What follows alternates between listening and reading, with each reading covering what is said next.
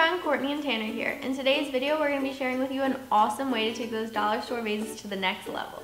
You're going to love this unique project idea. Let's get started. Supplies: disposable containers, small glass cups or bottles, concrete, duct tape, Americana Decor Color Stain, a brush, painter's tape, and mixing utensils.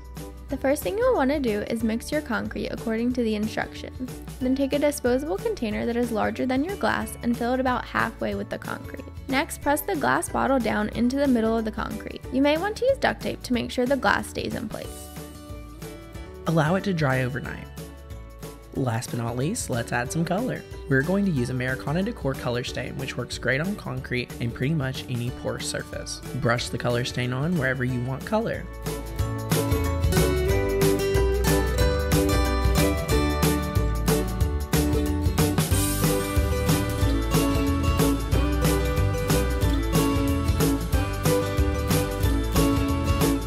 We really did transform those vases into an awesome room decor idea. I love how we used the color stain on the concrete. It looks amazing. If you guys enjoyed this project, as always, give us a thumbs up, subscribe for more DIYs, and as always, check us out at the links below. Thanks for watching. Bye!